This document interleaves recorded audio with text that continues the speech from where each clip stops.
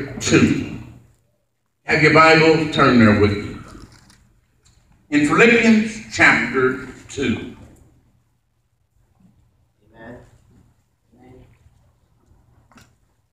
And I'm going to start reading in verse 1 and conclude in verse number 12. And then I'll come back and tell you what I want to try to get this morning, if I can keep your interest. Paul writing says, if there be therefore any consolation in Christ, if any comfort of love, any fellowship of the Spirit, any bowels of mercy, fulfill ye my joy that ye be like-minded. Now underscore the word like-minded. Having the same love, being of one accord and of one mind. Let nothing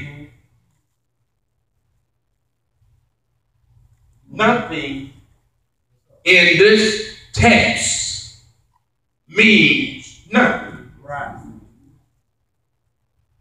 I got to say that again because, see, it's got to resonate with some of us. Let nothing, absolutely nothing, be done through strife or vainglory. Now, how many things? Oh, nothing. What does nothing mean? Means nothing. He said, but in lowliness of mind, let each esteem others better than themselves. Look not every man on his own things, but every man also on the things of others. Here comes the takeoff. Let this mind be in you, which was also in Christ Jesus, who being in the form of God, thought it not robbery to be equal with God, but made himself of no reputation, and took upon him the form of a servant, and was made in the likeness of men. And being found in fashion as a man, he humbled him. I can tell you right now that you have to agree, there's not enough humbleness in our society. Nobody's humble anymore. Folks think that byword is arrogant. The more arrogant you be, they figure the more. That's why Donald Trump cuss out everybody he run into. Yes. But made of himself of no reputation, took upon him the form of a servant, and became in the likeness of man. And being found in fashion as a man, he humbled himself and became obedient unto death, even the death of the cross. Wherefore God also has highly exalted him and given him a name which is above every name, that at the name of Jesus every knee should bow, of things in heaven and things in earth and things under the earth, and that every tongue should confess that Jesus Christ is Lord, to the glory of God the Father. Wherefore, my beloved brethren, here it is. You see, wherefore, what is wherefore, therefore? Wherefore, my beloved brethren, as ye have always obeyed, not as in my presence only, but now much more in my absence, work out your own salvation with fear and trembling. Now, for a few minutes, we're going to try to get in here for a few minutes. Back in verse 5. Not going to get all this morning, but this is going to open us up to what we really need to be studying. Now, I know you need a feel-good sermon. I got it. I just don't know how you're going to receive it. Because I need one where I can jump up and down and clap. We can start clapping now. I got it. But in verse 5, I want to elevate this. This is what I'm going to try to deal with for a few minutes. Paul writes, let this mind be in you, which was also in Christ Jesus. It's possible, church. So for a few minutes, I want to talk about the mind of Christ. Because he said, let it be in you. And what is it that the mind, what is it that when we think of the mind of Christ, what is it that we should be thinking of? Well, Christ, if we had the mind of Christ, you look at the circumstances and the foundation for your motivation for praise. What's our motivation for praise? We got the mind of Christ. Don't you know that everything that Christ did, he still praised his Father? Even when they led him to the cross, he said, not my will, but your will. In other words, I don't want to die, but if it's your will, I'll do it. Our motivation for serving God ought to be the mind of Christ. I mean, our motivation for getting up this morning. What was your motivation for getting up? What was your motivation for coming to Sunday school? See, maybe you're missing something. Maybe that's why you don't have the fortitude to move, to get the service in a proper way. It's because you don't have any motivation. And some folk don't. Some folk get up and they'll tell you, I got up at 6:30 this morning. They can't get to work at 9 o'clock. You don't have no motivation. You see folk like that? I stood in, I got 5:30 this morning. I was sitting around, I trying to figure out what I was going to do today. Why you just stay in the bed? I mean, you got to have some motivation. What's your motivation? What was your motivation for coming this morning? Well, think about it. Was it because you wanted or you have the mind of Christ? What was your motivation for singing when the song leader was singing? What's your motivation for bowing and praying when the brother prayed? What's going to be your motivation when that collection basket? Maybe that's why nothing's going in the basket, because nobody got no. Getting mighty quiet. You might come up here and sit with me, buddy, so I can have some company. They ain't gonna say anything. But when we talk about the mind of Christ, you're talking about your motivation. And the mind of Christ motivates you to do. Look at Christ. Because of who he was motivated to make sacrifices. And if you have no motivation, you won't make sacrifices.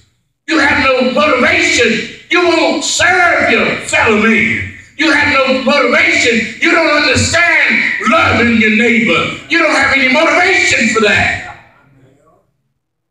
But Christ, he said, we ought to have the mind of Christ. And then, when you understand the dynamics of the mind of Christ, you understand what his nature constituted. See, when you got the mind of Christ, your character has to change. You have to understand that serving God is not about what you get, but it's what you give. But if you don't understand that, having that mind, you don't understand the concept of the nature of Christ, and you go to church or to worship for what you can get rather than for what you can give.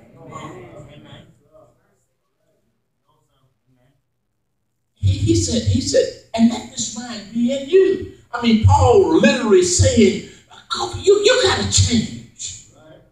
I mean, you can't come into worship and think in your own heart that you can serve God at your own level.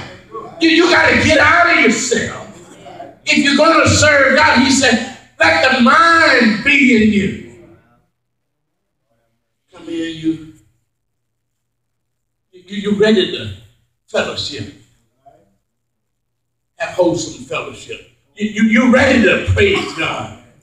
You don't have to wait and look around and see who else is praying. You already ready because the mind is ready. You don't have to worry about when the bags are coming hoping that you out of place so you don't have to put nothing in it. You run to the basket. You don't run from it. See, he said, let the mind be in, let this mind be in you that was in Christ Jesus. When you got the mind, your motivation will encourage somebody else. Somebody else come broke down the service because of who you represent. Your character. It's the nature. And then attitude. You cannot have the mind of Christ. That doesn't even resonate. You can't have the mind of Christ and think everybody's out to get you. You know, some folk like that. Some of us live so paranoid, we think everybody's out to get us. Amen. Some folk don't even care about you, but you think that, did you see that? He turned the corner down and flashed his light. Nobody cares about you. You ain't that important. You're not that important. People not doing it. They done rode by 2 times. So, I ain't looking for you. Robin Hood robbed the rich and gave to the poor. You don't fit that category. In fact, you leave the door open, the bird said, they ain't got nothing. They had something, they locked the door. In other words, your disposition, your attitude has to change. Everybody is not going to be like you. Christ said we ought to have the love for our fellow. That's why he said, love your neighbor. They're not going to be like you. They're not going to act like you. They're not going to behave like you. They're not going to sing like you. But you still got love them. They're not going to even dress like you. Been in the grocery store and somebody way over on the other side, you don't even know. Got on something you don't like. I don't know why she's wearing that. That ain't none of your business. They're not going to behave like you. So the mind of Christ. Now, let me develop this a minute or two. I wasn't too late to say. Maybe next time we'll get a threesome up here. We'll say. But let me develop this just a minute. I'm not going to get through all of it. When we talk about this mind, talk about the mind.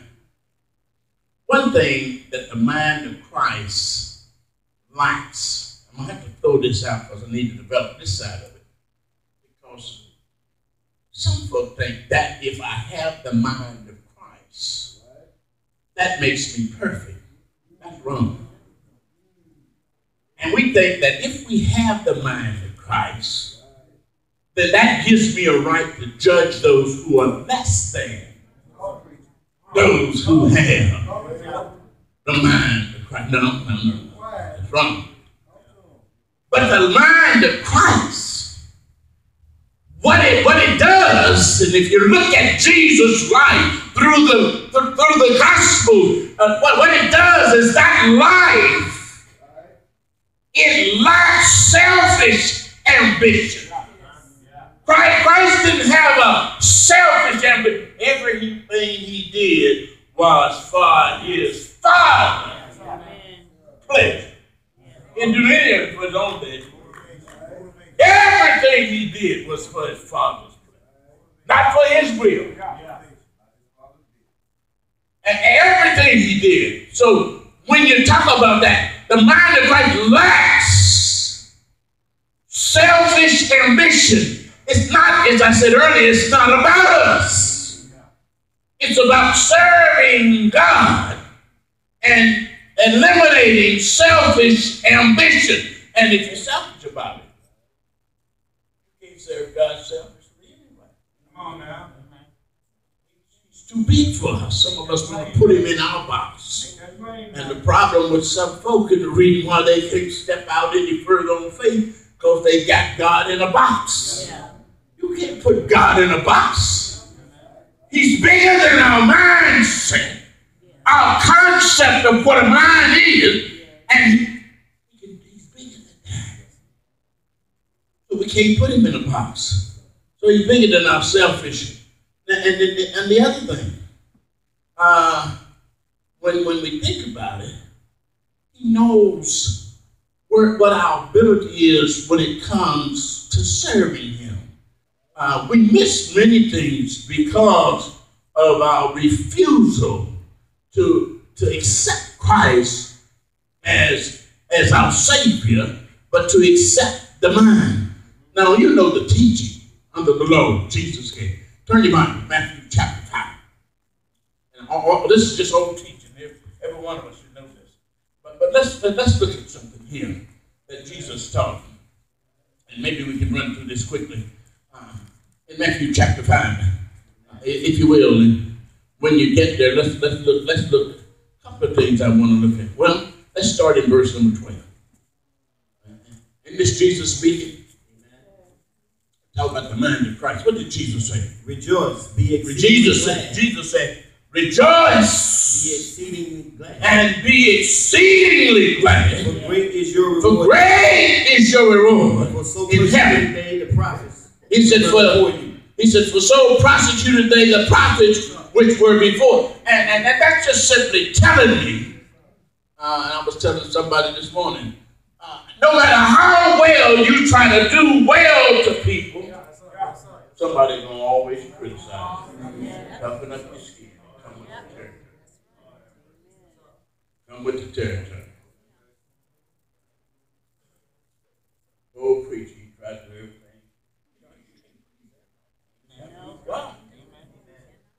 But no matter what you do, folks don't complain. So he said, rejoice. If you're doing God's will, rejoice. That's the mind of Christ. If you're trying to please, rejoice. Don't worry about your critics. They always going to be here. Amen.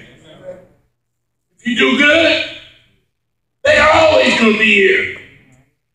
I told a story when I was a policeman. If I sat under the tree and didn't write tickets, they talked about me. But if you do God's will, he said you can rejoice. When they start complaining, rejoice. You know you're doing your job. Now watch what he says. Ye are the salt of the earth. I love this. He said, ye are the salt of the earth. If the salt has lost its savor. So we have the mindset. Over the course of time, day-to-day living, well, we want to be challenged. And if, even in our congregation here, even in this congregation, what does salt do? Preserve? Season? Some of you folks that like salt, you know when ain't no salt on them greens. You know when too much salt on. Praise the Lord. It has a purpose. We have a purpose. That's why Paul said, let this mind be in you. We got a purpose. It's more than just coming together on Sunday morning and singing. That's a part of it. It's more than just coming together and being able to shake hands. That's a part of it. But we got a purpose. Sweetwater community need to know about the Lord, and we can tell them, but many times our telling doesn't resonate because our lives don't resonate.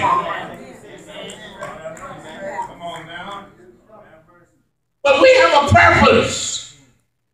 Some of us want to be saints for two Sundays a month, and then the next 2 Sundays we want to do our own thing. That's that's not the mind of Christ. He said we are the salt. We have a purpose. Watch what he said. You are the salt of the earth, but if the salt has lost the savor. In other words, if salt has not the purpose, what's the need of it? What's the purpose of having it? So he said, we ought to have the mind of Christ. Go back to our text here. Philippians.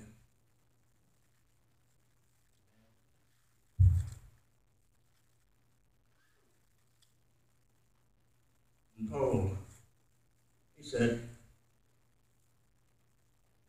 in verse 1, he says, if there be any consolation of Christ, any comfort of love, any fellowship of the Spirit, any bowels of mercy, fulfill ye my joy, that we be like, in other words, be just like this.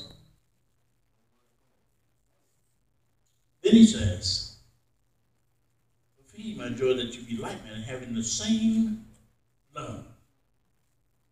Oh, does that seem possible? Can we as the church have the same love? Yes, sir. He said we could. He said, and not only the same, he said, having the same love, but be on one accord. One accord is having the same thought process. Yeah. Not renegade.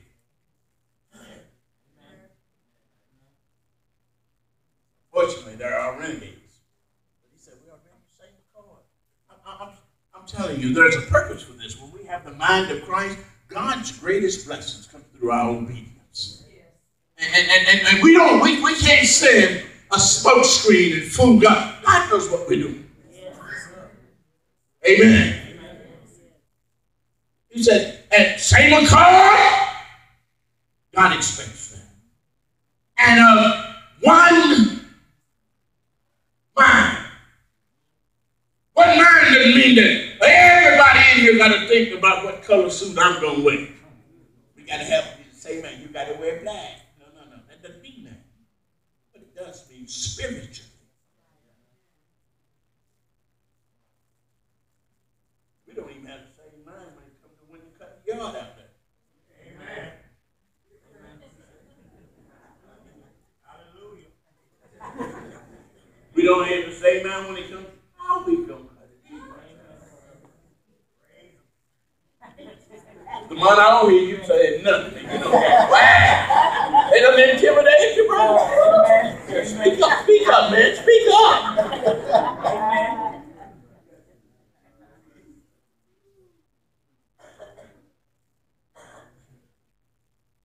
Same man is spirit. We're not going to have the same man when we decide what color the rug was. So every time you make a decision, you have a meeting after the meeting. You know. So what he said, we ought to have one mind. And then once we develop that mentality, that attitude, he said, let nothing, and I mean absolutely nothing, when it comes to the church. Let nothing when it comes to the church. We ought to have a closer relationship than with our blood brothers. We are the family of God. But we can't let idiosyncrasies, small things that mean nothing, have nothing to do with our salvation, destroy our fellowship. That's why I say nothing. That's why I say nothing.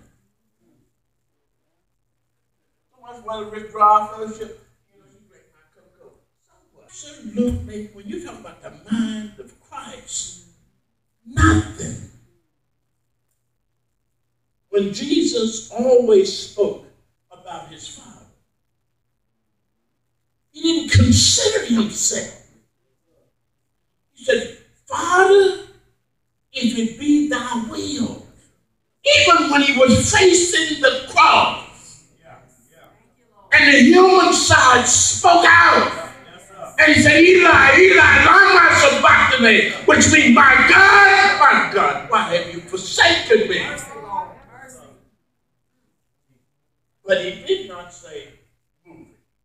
He said, if it be thy will, let this pass. In other words, not my will. I don't want it to happen, but if it's okay with you, let's go through it. Thank you, Lord. Some of us, some of us will picture hissy over anything. Better than that. It's not about coffee. I feel dead today. You know, there's nothing to be done through strife or vain glory. You know what vain glory is? Hyping yourself.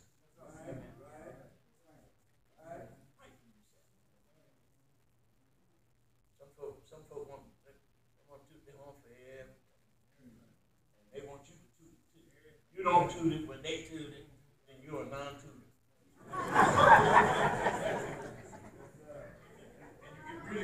Yeah, you're going to get ridiculed. That's why he said, let nothing be done through strife. Strife is dangerous. Amen. You really can't work through strife. It restricts your ability to move forward. Strife does. Be careful. That's why he said, don't let that child. It's too important. Look at all of the precious souls in here that are striving to make heaven their home, and we have a little strife tearing up things. Be careful.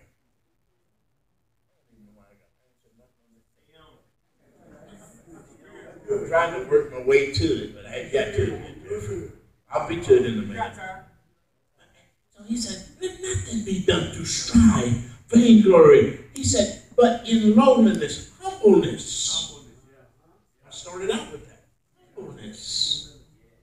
Humbleness.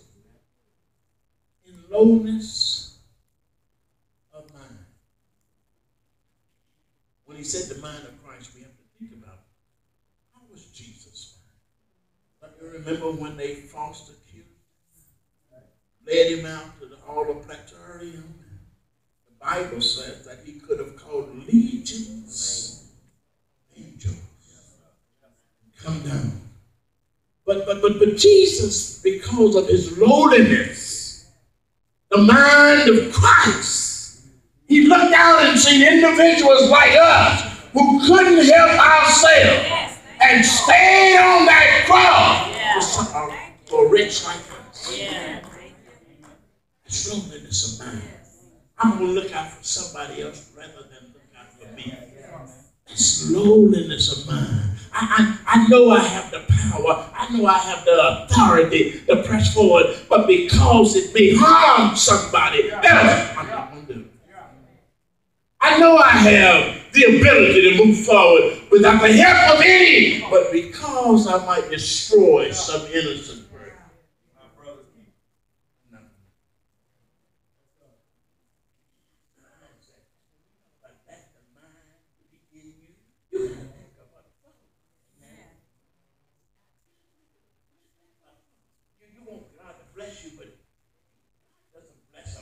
Selfishness. Come on now.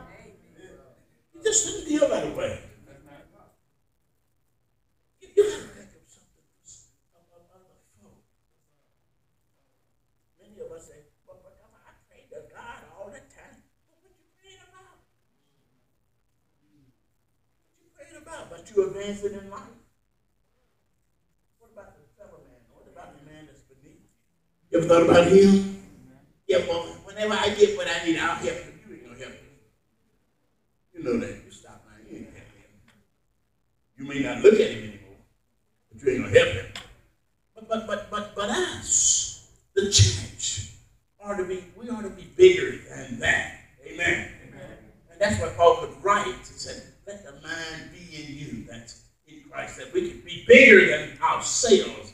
That's what he meant. That we can get out of ourselves and that we can serve each other, and not only serve each other, but serve the community. How can the community see Christ in us if we don't serve each other? Flip your Bible back one, if you will. 1 Corinthians chapter 4.